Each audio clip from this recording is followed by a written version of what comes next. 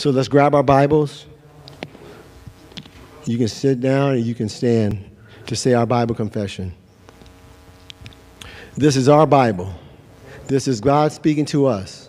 Our eyes are open. Our hearts are prepared to receive all of God's promises and instructions. Today we make our Bible the final authority in our life so that in every circumstance we will bear good fruit and others will see Christ in us in Jesus' name. And Father God, I ask you to continue to allow the Holy Spirit to work in this church through me and everyone else here. Amen. Part 2, 10-week series called The Rooted, connected to God, the church, and our purpose. The purpose of this Rooted series is to deepen our relationship and connection to God, the church, and our purpose. And I hope you're being blessed by it. But most importantly, when you finish the series, I hope that you live, as I said last week, passionately and purposely for our Lord and Savior, Jesus Christ. So I hope you're prepared. So chapter 2, who is God? For some of us, God is who we call in the time of trouble. To some of us, God is the creator of the universe. Some of us, God is larger than life. He's this cosmic being. And some of us just don't simply believe that he exists or that he is God.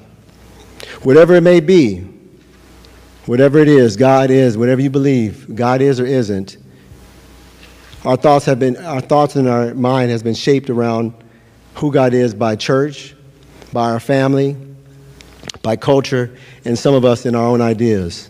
But do we really know who God is? One thing's for sure is that none of us can craft up images or words to adequately describe who God is. We can use all the descriptive words in the dictionary and we will still fall short of describing God and the magnitude of who he is. Christian author who is in the book, I'm going to quote, he says, God does not come to us in nicely defined, rationally explained thought categories. God does not fit himself into our theological textbooks.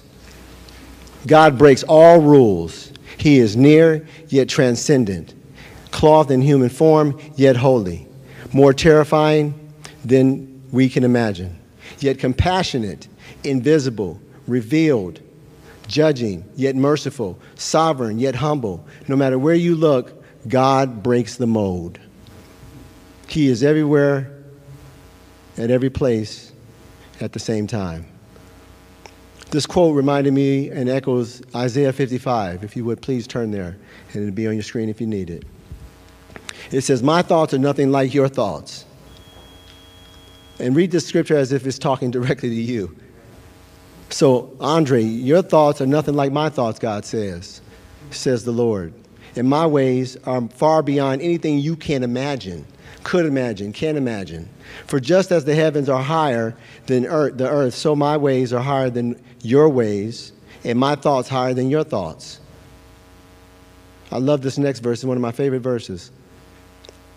In Romans 11, I'm reading from the Passion Translation. 11:33 to 36. Follow me.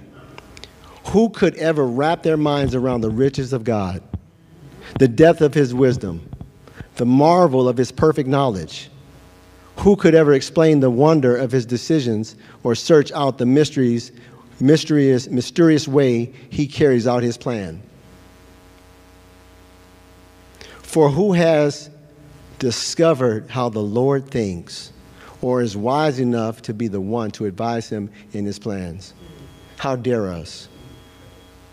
Who has ever first given something to God that obligates God to owe him something in return?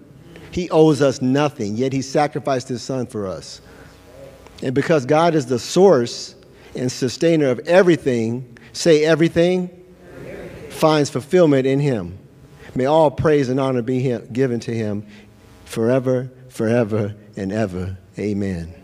So he's saying his thoughts and his thoughts are higher than our thoughts. His ways are higher than our ways. We don't know why he does what he does, when he decides to do what he does, how he orchestrates the things he does in our life. We're just amazed at it.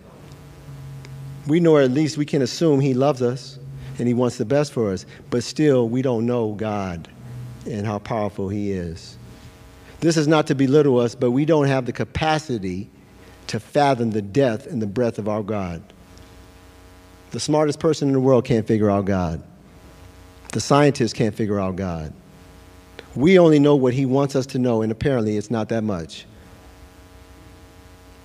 The bottom line is we're never going to know, our thinking is never going to be complete until the complete returns. And even then, we still won't know. God will reveal himself when he wants to. Amen? And it is only when he reveals himself to us we begin to know him, have a relationship with him, and learn to love him. So who is God? He reveals himself in 3 ways. Write the first one down. Because why? It'll save your life. Number 1, through his creation. Number 2, through his son, Jesus Christ.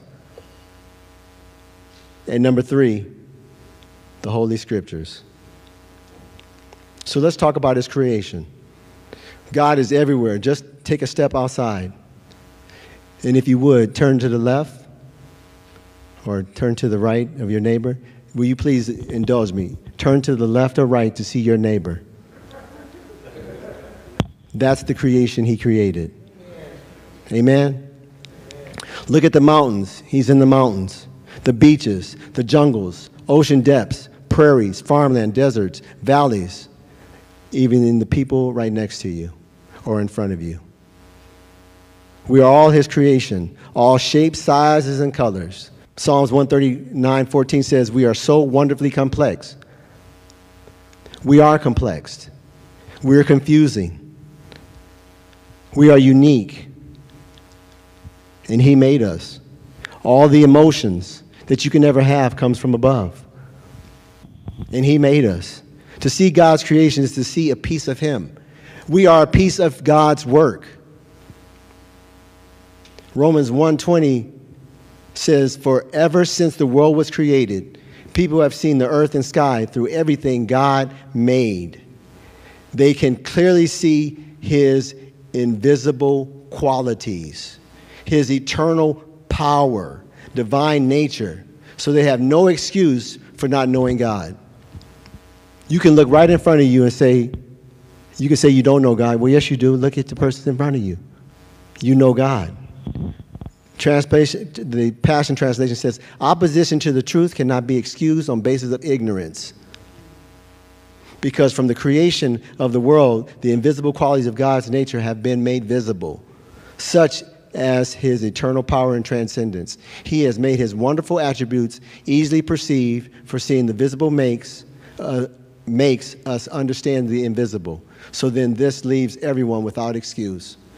So today onward, none of you all have excuses to not believe that God doesn't exist, including me. To see God's creations is to see him. Not that we are God's, but God in us. We may not understand why God does what he does, but for those who have been around for a while and have experienced him, we know he exists. Amen. Where you were, and look where you were and look where you are now. Whether you are 50, 60, 70 and above, or 30, we may not understand why God does what he does, as I said already, because we couldn't do it the way God can. Anybody here can do what God can do? No, we cannot. To know God is to understand the Trinity, the Father, the Son, and the Holy Spirit, which is the central part of our Christian faith. Not three people. That's 3 in 1. I'll explain. It's the belief that the one has disclosed himself eternally as the Father, the Son, and the Holy Spirit. The one. It's not the belief of three gods or of one God in 3 different modes, functions, and operations. It's the one. God is 3 internal, distinct persons, the Father, the Son, and the Holy Spirit, who live eternally in loving community as one. Amen. For some of you, when Pastor Ray was here through Radiant Church, he put up an X, and then he had a circle with a bunch of X's in there. That was all God. God is one. He's 3 in 1, 1 in 3. It's eternal. Let's turn to Genesis 1, verses 1 and 3, which captures this completely. And will also differentiate between God, the Spirit, and God, the Spirit of God, God's word distinctly in Genesis. It says, in the beginning, God prepared, formed, and fashioned, created the heavens and earth. The earth was without form and an empty waste, and darkness was upon the face of the very great deep. The Spirit of God was moving, hovering over the face of the earth, waters. And God said, he spoke, let there be light, and there was light. The one God created, creating, moving, and speaking as one. He just proved that he is three in one. The second way God reveals himself is through his Son, Jesus Christ. Let's go to John 1, verse 1 through 14. Follow me on this. You with me? Yeah. Amen. It says, in the beginning, before all time, the Word, Jesus, and the Word was with God. And the Word, Jesus, was God himself. Verse 2, Jesus was present originally with God. All things, not some, but all things were made and came into existence through him. And without him was not even one thing made that has come into being. Plain and simple. In him was life, and the life was the light of men. You can even call Jesus the light. The light, Jesus, shines in the darkness, for the darkness has never overpowered it, meaning there is no darkness, no such a dark place that the light of Jesus cannot illuminate. Through, in and through. Verse 6, there came a man sent from God, whose name was John.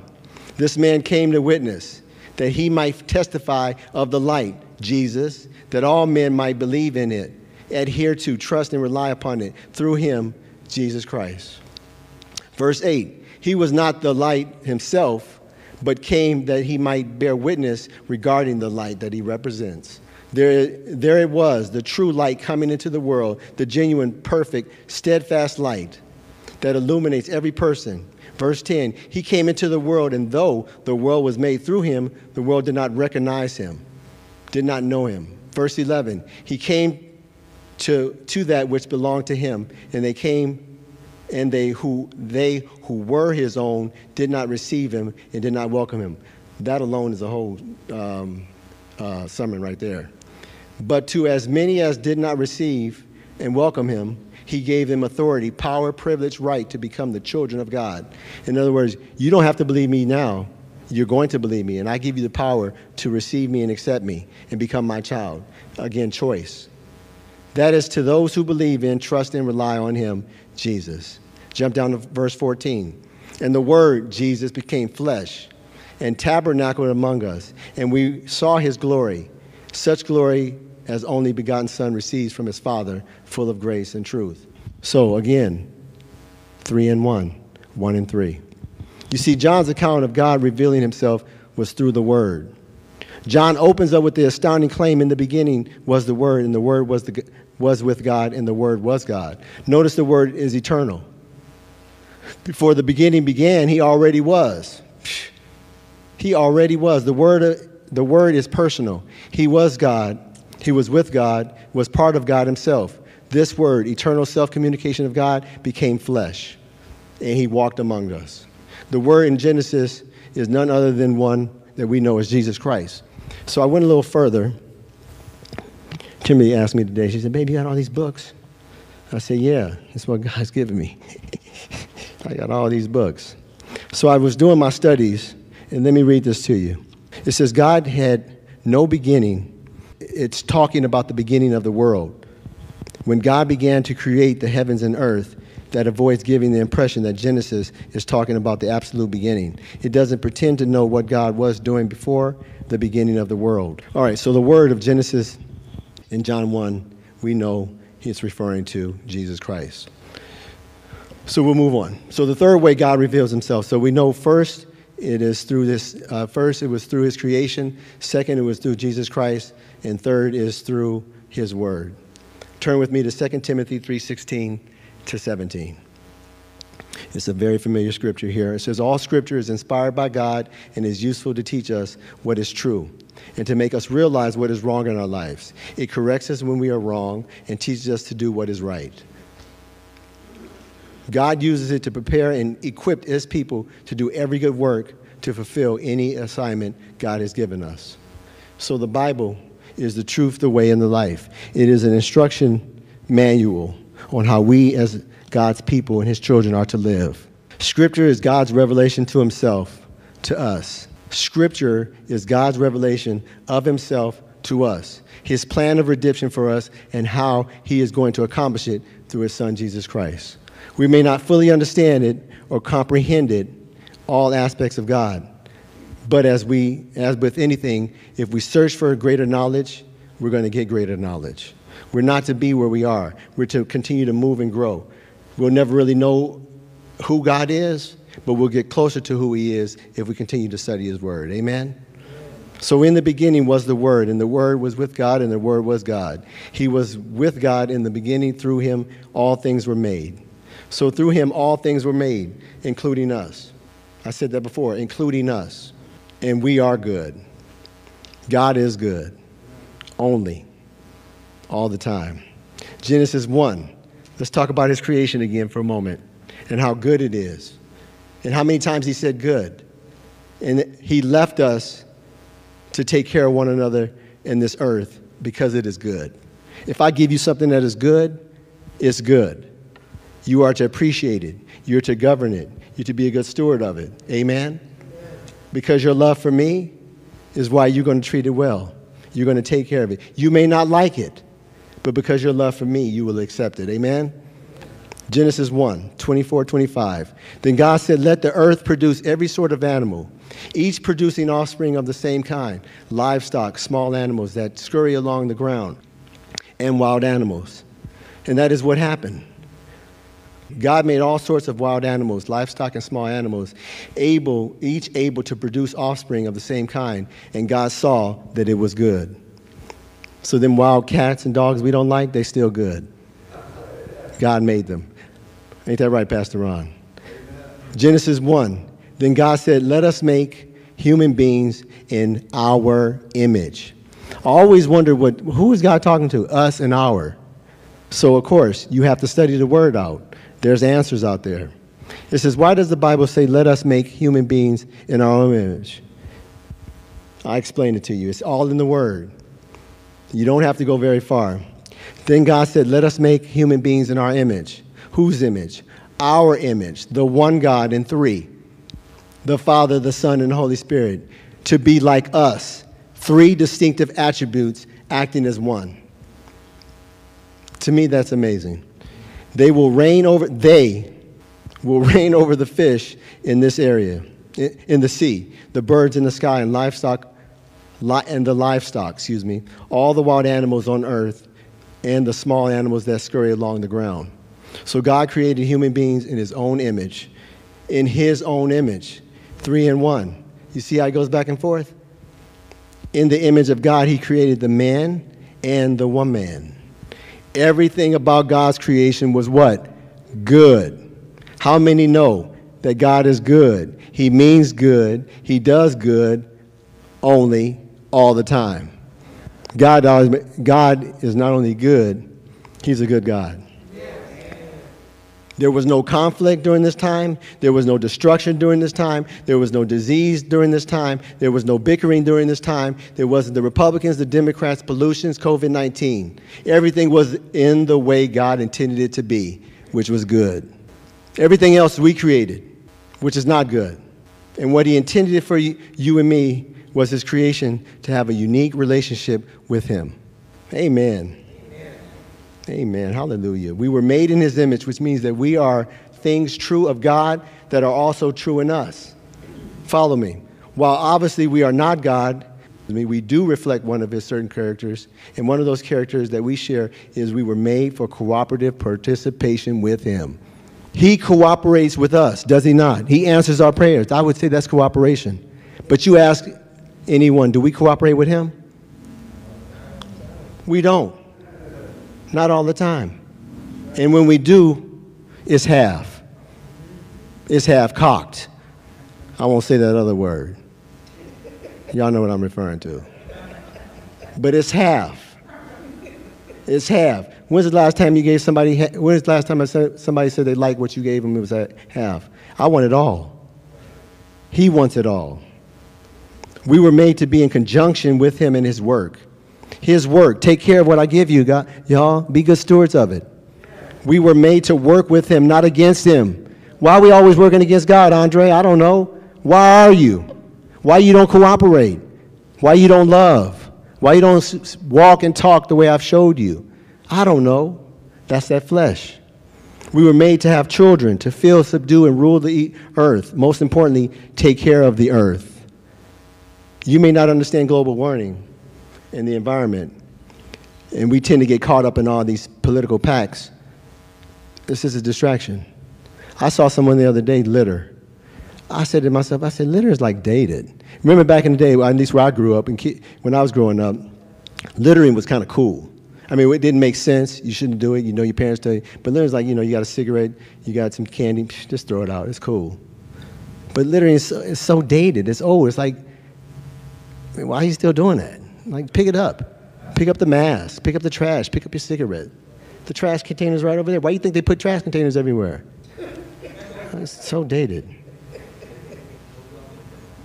Take care of the earth, he says. You can read that in Genesis. He made us to be creators and to be good stewards over what he gave us. To be good stewards over your car, if you have one, over your health, over your home, over your wife, over your husband, over your friend. If he's given it to you, then we're to take care of it. What I realized during the study is that the global warming and things about the environment matter to God, and they should matter to us. Doesn't necessarily mean you have to get involved in an environment program or organization, but you can at least keep the ground, you know, don't litter, do certain things, do some study, do some research on what we can do in today's time to help better the earth. Treat the plants, water your plants if you have plants. You know, there's things we can do. Amen? To know God, to know that God created us, shows us that he loves us and created us for a purpose. So we are to definitely take care of what he has given us, and which is in this incredible world. So I was watching a movie yesterday, or day before yesterday, and in this movie it said that it was actually filmed in New Orleans, and it said this is a dirty city. But he said there's so much opportunity there. Well, dirty city, dirty lakes, he referred to, despite the dirty water and pollution in the air, this is quote, in this city is still beautiful. I'll tell you what I mean. He says, look at this. What a great opportunity for us to do right by God.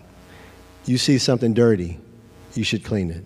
You know, I'm at work and I see a penny on the ground. First, I got my conspiracy mind going on, like, if I pick up this penny, are they testing me? They got the cameras at me? And I'm thinking, okay, shut up, Andre. Shut up, Andre. You're getting spooky. You know, you walk past something, it's like I told you about that highlighter. I saw a penny on the ground. I was like, this is a test. They tested me. They want to see if I'm going to be a good steward over their money. So I pick up the penny. Sometimes I don't even pick up the penny. I'm going to keep it real with you. I stay in that conspiracy theory mindset. But then I pick up the penny and I just do this. I don't know. I'm just saying. But anyway, watching this movie, it just got me thinking that what a great opportunity. I haven't seen my brother. My brother was born, my brother grew up with my grandmother. And I grew up with my mother. And my brother and I are tremendously different. Plus, there's so many ages between us. And I told him one day, you know, I said, I hope you forgive me for the way I treated you, because I've forgiven you. But I said, most importantly, this time that we've not been able to be together, I look at it as an opportunity for us to learn, get to know each other better. So yeah, I flipped it. I could take that opportunity and stay on our differences, but I took the opportunity, the space in our opportunity to say, hey, look how much we have to make up. I'm going to pursue that much time. I may not get it all, but I'm going to do my best to rectify and reconcile our relationship. Amen? So getting back to what I was saying, it's a great opportunity to take this incredible world that God has given us and turn things around, make it look better, make it love better. We can go on with the list of things God has given you an opportunity to do that you have every day. to do at work, at home, with people.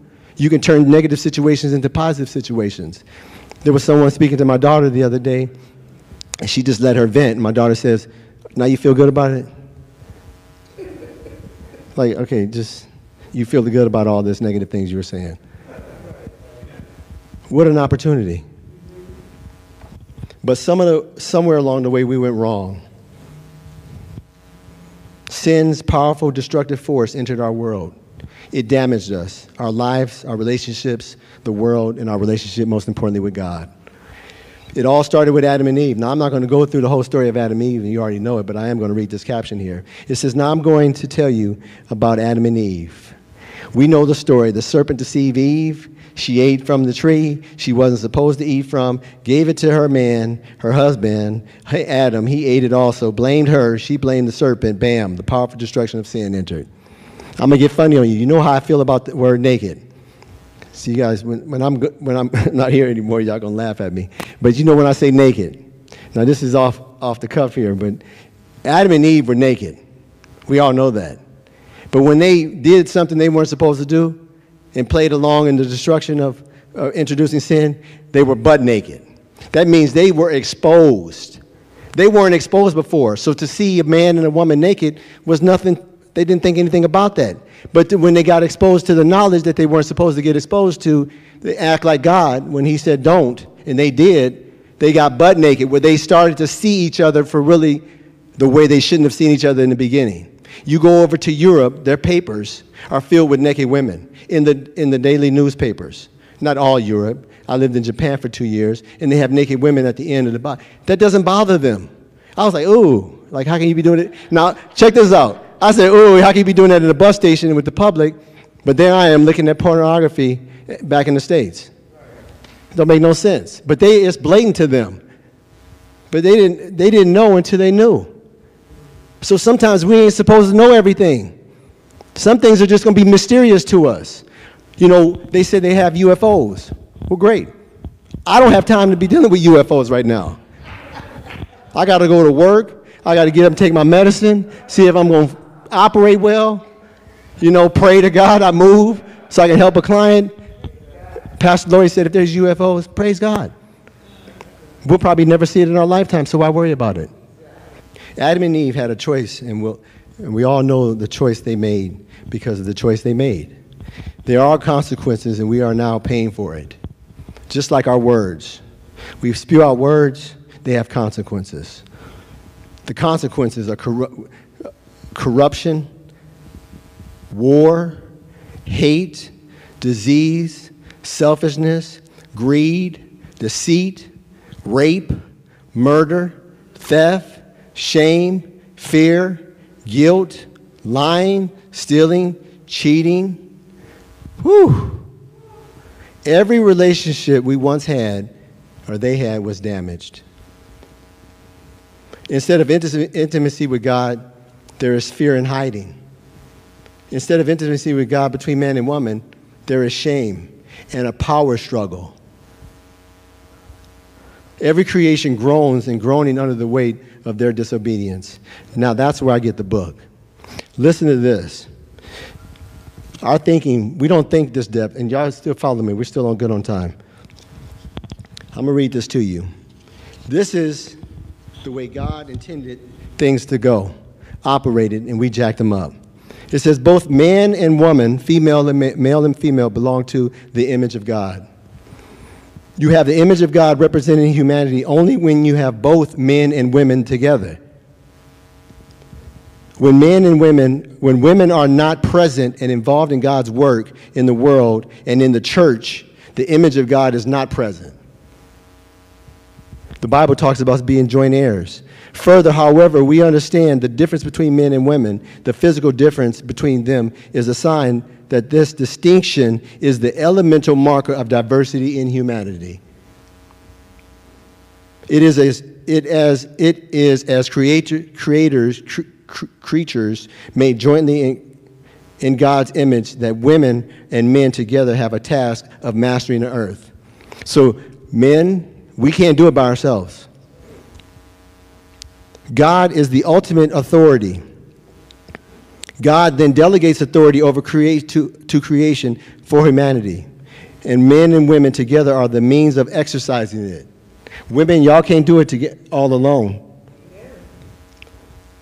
There is no suggestion in the creation stories that God designed the world to be a place where any human being exercises authority over any others. Whew, that's cold. Read it again, Andre. There is no suggestion in creation that God designed the world to be a place where any human being, black or white, etc., being exercised authority over another. There was no authority to be exercised by men or women, or husbands or wives, over wives. There were no masters and servants or slaves. There were no kings and subjects, and there were no emperors and underlings. As Bob Dylan put it, gates of Eden, there are no kings inside the gates of Eden. We all were one in his creation. Perhaps the reason that Genesis mentions humanity being male and female is that it's only their sexual complementary sexual attributes that makes it possible for men and women to reproduce and fill the earth, as well as exercise authority over it. A key way that women are involved in filling and holding sway over the world for God with men is by bearing children. Neither men or women on their own can bear children. Should be able to fill the earth and exercise authority over it. But this is the last part. But the point about the Bible is to confront us, not to just confirm. What do we read in 2 Timothy? Not just to confirm what we think we already know. And one important feature of the creation story is the high estimate God places on motherhood. God did not make every woman capable of having children. Apparently, God doesn't reckon that a woman is somehow less human if she isn't a mother. There are other ways of being fruitful, of making your contribution to the flourishing of the world. You mean there's other ways? Yes. God said it. Genesis is talking about humanity as a whole, not about how things work out for every couple. But Western culture came to separate the world of work from the world of home, and to imply that the world of work is more important, and thus devalue motherhood. Y'all percolate on that. Romans 8:20-22 says, For against its will, the universe itself had to endure the empty futility resulting from the consequences of human sin.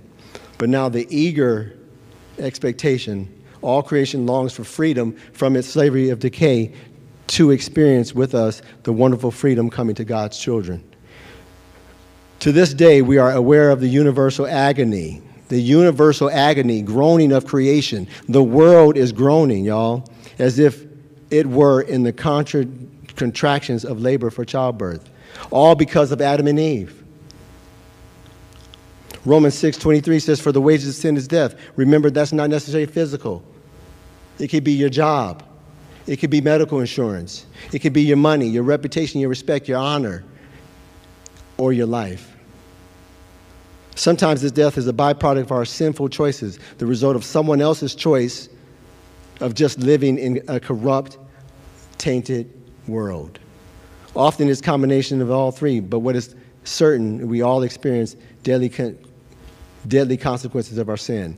You think, when we commit a sin, God's just going to, we're just going to die. But you realize your relationship ain't going right, and all these other areas are not going right because you didn't repent. You didn't recognize what you did. You didn't ask for reconciliation and to restore from God. And you wonder why things are going wrong in our world and in your life. The Bible is very clear about this fact, that if we don't deal with the sin head up, we will continue to be separated from God, both now and eternity. So he's saying we have an opportunity to clean our stuff up now to hopefully guarantee our way into heaven. The good news, it ain't over yet. This is not the end of the story. There is a Redeemer, and he is Jesus Christ. He came to be the mediator. God himself came down to the world as Jesus to begin the process, to reverse what we messed up, to be the go-between. Jesus is the one we go to when we are in trouble. He took it upon himself to take our sin and its consequences and put it on his back and lay it up on the cross for us to be restored. I mean, if you just visualize all that, that's kind of like, it's like somebody really loved us to do just that. Romans 5:6-11. When we were utterly helpless, Christ came at just the right time and died for us sinners. Now, most people would not be willing to die for an upright person. Of course not. Though someone might perhaps be willing to die for a person who is especially good. What do they need to die for? You good. You're a good person. But God showed his great love for us by sending Christ to die for us while we were still sinners. And since we have been made right in God's sight by the blood of Jesus Christ, he will certainly save us from God's condemnation. For since our friendship with God was restored by death of his Son, while we were still his enemies, we will certainly be saved through the life of his Son. So our Redeemer made it clear that the path back to God was open to everyone, regardless of race, creed, color, gender, heritage, religious dedication, guilt, shame, accomplishment, or any other human measurement. He made it available to all of us. Salvation through Jesus is a gift offered to God for us. And it's the gift we must eventually individually receive. You can't depend on anyone else. You cannot depend on anyone else but yourself. So, I was thinking at the end there, because I'm ending now, it says, the steps in the book say the ABCs of getting saved. And I'm only going to be a few more minutes here, but as I was reading it, the Spirit was telling me that I know it's a book and we're going through the study, but not everything is ABC. You know the story how my brother died. He got shot, he fell down the steps, and I believe that he was saved somewhere during that time, and come to find out he was already saved. He accepted the Lord in his life. So it's not always an ABC thing, because I don't believe my brother knew to say that admit that he was a sinner, repent of him being of his sins, and believing all about Jesus, because he didn't learn about Jesus. He never went to church.